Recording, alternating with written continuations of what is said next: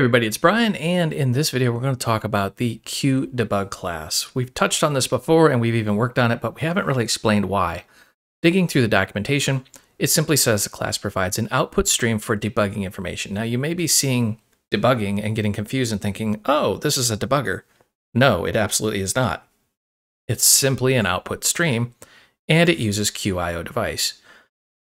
Remember from the last video, anything that does input-output in Q uses qIO device as its base class. So clicking more information gives you more information, but it doesn't really explain why you should use this. What is the big deal here? So you'll see different things like qwarning, qcritical, qfatal, but you got to kind of dig through the documentation here. The big takeaway is that this will automatically format your data and you can turn on different levels of verbosity. So what we're talking about here is logging. Let's take a look at this graphic here. So in normal C++, we have the standard out or the standard error, and that can go somewhere, either the console or a file, or you can use it as input for another application, whatever you want to do with it. QDebug sits kind of in front of that. And when we say QDebug, we're actually talking about a whole subset of a nub type. So we've got debug, information, warning, critical, fatal, and system message, which is also a critical. So there's some general things you need to understand. So debug is meant for you, the developer. Information would be information you would display to, say, the end user. A warning is very self-explanatory. You're saying, hey, something's probably bad going to happen here. Critical and fatal often get really confused. So critical would be something like, hey, the file does not exist, can't continue, you need to give me the file. Where fatal is saying, hey, cannot divide by 0, something that would just crush your program. So you need to be a little bit careful on those two. And also, the major takeaway here is you can install what's called a message handler. So you can intercept those. So it doesn't matter where in your application this is. As long as you're using QDebug, it will always follow this same chart. So you can have it in 30 different classes, and you can do a global message handler, which will intercept every single QDebug message going out of your application. And they conveniently have this snippet of code, which we're going to copy, paste, and test out. First thing we need to do is some initial setup. So I'm going to copy and paste some code. In case you're wondering where I'm getting it, we're just going to look up the qInstallMessageHandler. It's baked right into the help file, and we're really just copying this code here, but it's a little small on that screen. So I'm going to get rid of this. Let me bring it up here. So this is what we're going to grab. We're just going to copy it. Notice it's going to take a minimum of qapplication, stdio, and stdlib. We don't really even need those, to be brutally honest. Let's flip back into our file. Our code has got qcore application, qdebug, qtextstream, and iostream. And we're using namespace std. Don't really even need any of that, but just for sake of brevity, we're going to put it in there. So at a minimum, what we really, really need is a function that has this format: a message type, a log context, and a string, because that's what we're really looking for when we go to install this message handler. Now, I also want to put in a simple comment here. This is the only modification we're going to make to their code, which is a comment. Because we can intercept this from anywhere in the app, we can log to a file or system log or whatever we want to do. So everything in the application is going to go through this function once we install a message handler. Other little snippet of plumbing that we're going to do here is we're going to go down into our main, and we're just going to copy and paste some code. And if we don't like the formatting, I can just Control-A, right-click, refactor. Oh, sorry, actually it is auto indent selection. There we go. And this is extremely simple. We're going to take a qtext stream, call it qin, which is going to wrap around our standard input, but then notice we're using cout. We're actually using the standard library. This is just to show that we can actually do this outside of QDebug, but the moment you use the standard output, it's not going to get logged. So for example, we're standard outputting, enter a command, start, stop, test, or exit. So that's what this loop is going to do. While we're running, we're going to continually ask the user for some sort of command. Then we're going to use a qinfo uentered. And because we're using qinfo, which is part of QDebug, it's going to be captured by this message handler. If you're ever kind of confused here, look at the different message types. It starts with Qt, and then whatever, and then MSG. So you got debug, and then info and warning and critical and fatal. We've covered all those in the introductory part of this course here. So let's go ahead and look at how we would set this up. Okay, this program does absolutely nothing. What we want is for every time we use a qInfo, qDebug, or qWarning that it goes through our message handler here. But to do that, we have to install the handler, and we use a function called qInstallMessageHandler. And notice it's looking for a Qt message handler, which is actually a type def towards a function that has this signature. So this is literally just a function pointer. I'm going to grab this. And it's that simple. You just simply give it the function name and voila, it'll work. Now I'm going to do this a little bit differently here because we are using QTextStream here to get some commands. I'm going to wrap this around and say, all right, if the command toUpper equals start, then go ahead and install the message handler.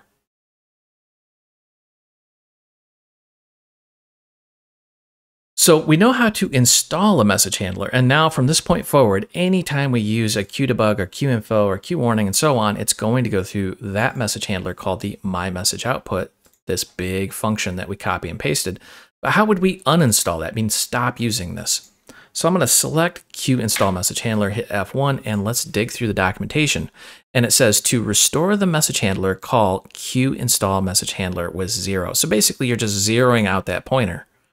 All right. It's very, very simple. You just do something like this. If the command toUpper equals stop, then we're going to call qInstallMessageHandler 0. So we're just simply setting the pointer to 0. I almost wish they had a separate function called qUninstallMessageHandler with no parameters, but it is what it is. So far, we have done setup. We've installed it. We can also uninstall it. Now we need to be able to test it. And this is where, well, things get a little bit confusing. So I'm going to slow down just a bit, and I'm going to copy and paste a function in here called test. We have qDebug, qInfo, qWarning, qCritical, and all of them just say test, and then I have qFatal commented out. Notice that. We'll talk about that when we actually run this thing at the very end, but I just wanted to highlight that it's commented out for a reason. Special note on that. Okay, so the thing about this handler here is it's going to capture everything. It's going to intercept it from anywhere in your application. Doesn't matter where it is. So it's going to pick up, and let's just scroll down here. It's going to pick up this qInfo in the main, and it's going to pick up all of this stuff in test. I've also added a class called kitten. You'll notice it's a QObject, but it doesn't necessarily need to be one because it's going to use, you guessed it, qDebug, in this specific case, qWarning, which is going to say, I am hungry, because kittens are almost always hungry. The thing I'm really trying to drive home here is it doesn't need to be in the same file. It can be a completely separate part of the application that doesn't even know this message handler has been installed. So let's go ahead and add our kitten in here.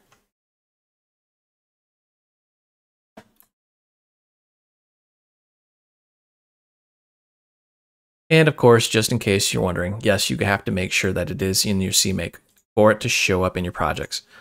Once we've got that in there, let's go down to our test and let's just put it right here.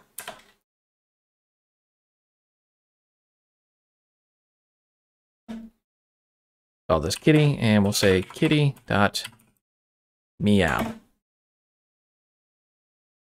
So now our test function is going to have some in there, but also we have a class, and if we just right click and go ahead and follow symbol under cursor, or you could just hit F2 on the keyboard. It's going to take you right to the function we're calling. It's going to use a qWarning. So all of that is baked right into our simple little test function. Now to wrap up our testing, what we're going to do is just say, hey, if the user enters a special command, in this case, test, we're going to call that test function up here, which has all of that in there.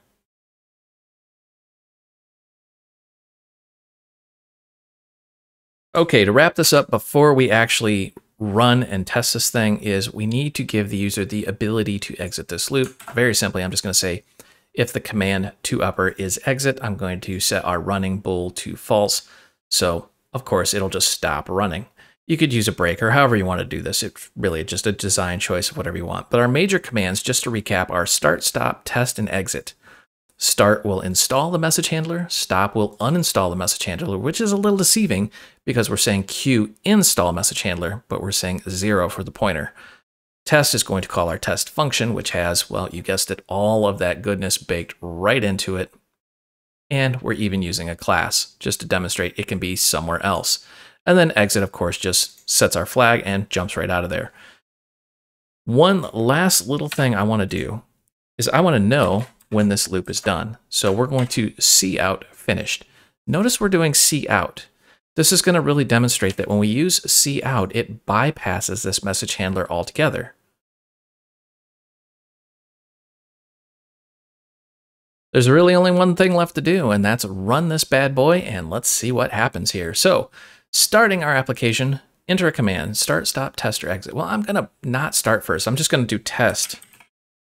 And it says you entered test, and then we just see test, test, test, test, and I am hungry. Well, okay, well, clearly this is the cat, but what are these? It just doesn't tell us. It's just doing a standard output. Okay, if we look at our code here, you can see we've got some formatting for each one of these. So we can tell right off the bat, it's not installed. Our message handler is not even installed because I skipped the part where I say start. Instead, I just went straight to test. So let's go ahead and do an exit just to make sure that works. Okay, good. It did finish. We're going to run this a few times just to really break this down here. Remember, when our message handler is installed, you're going to see all of the special formatting for each one of those. Let's go ahead and run this again.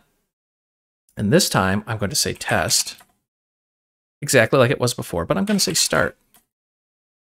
Doesn't look like anything happened, but if I say test again, voila, it's now suddenly different. Our message handler is installed. And if you look at this, this is incredibly cool.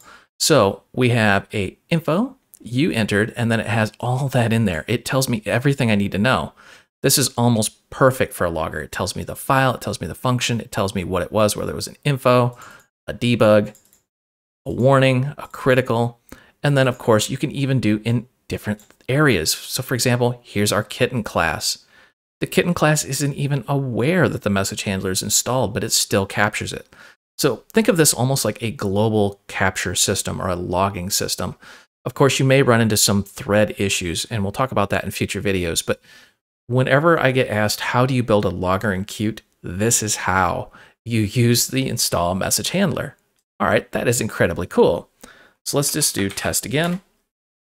Okay, works as expected. Now, I want to uninstall that message handler, so I'm going to say stop.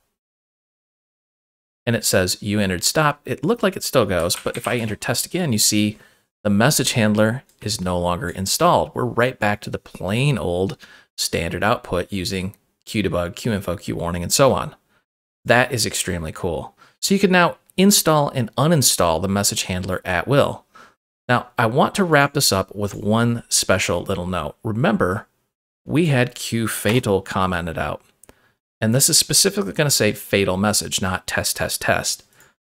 So let's rerun our example with qfatal uncommented, and let's see what this does.